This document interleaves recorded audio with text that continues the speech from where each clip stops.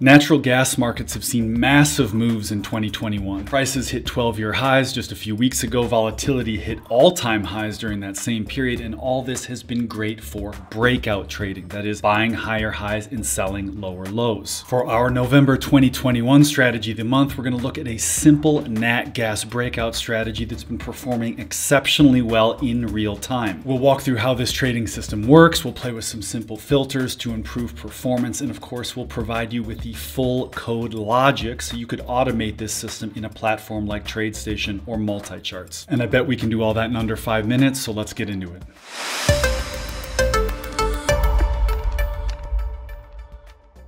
Hi everyone, it's Dave Whitcomb from Peak Trading Research in Geneva, Switzerland. My goal is to make you a more profitable trader with commodity market insights and real systematic trading strategies. And that's what we're going to be going through today, is a real systematic strategy for the nat gas market that's been taking advantage of the big volatility and the big breakout moves in nat gas futures. Let's start by looking at the simple code for this system to get a sense for how this trading strategy really works. Now, the first thing you'll notice is that this is a very simple strategy. It's written with just a few lines of code. What this strategy is doing is it's buying higher highs and it's selling short lower lows with a simple stop loss, profit target, and a break even. You'll also note that both of the entries, both the buying and the selling short, have an ADX threshold filter before them. Now, ADX stands for Average Directional Movement Index. It's a popular indicator. All this does is indicate trend strength. So in this case, this system buy or sell short only if there is not a strong trend, meaning if the trend value is below a value of 30. And of course, the stop loss, if the system loses $1,000 per trade, it gets out. The profit target, if the system makes $4,000 per trade, it gets out. And the break even, if the system makes $1,000, then goes back to scratch, so back to zero, it will exit at break even. Now, one of the massive advantages to systematic trading is that we can see how this strategy would trade on a chart, and we can also look at profit statistics to tell us how much money we would have made if we were to have followed this strategy for the past 10 years. So if we look at our chart, we can really get a sense for what this strategy does. Again, it's very simple. It's buying higher highs and it's selling lower lows. Whenever the nat gas market hits new 20-bar highs, the system will buy nat gas futures. Whenever the market hits new 20-bar lows, the system will sell short. Now, because we've seen such big volatility in the nat gas market in 2021, this approach, buying higher highs and selling lower lows, has worked really well. If we bring up an equity curve, which is just a cumulative profit line, we can see that this system has performed well over the past 10 years, and it's done exceptionally well recently as volatility has gone up. The system has made $100,000 over the past 10 years, average winning trade of about $1,700, average losing trade of only $600, and a max drawdown during those 10 years of $20,000. Now, this is really impressive performance for a very simple breakout strategy that's written with just a few lines of code. Now, could we make this very simple nat gas breakout strategy even better by adding a few bells and whistles, by adding some filters, by maybe adding a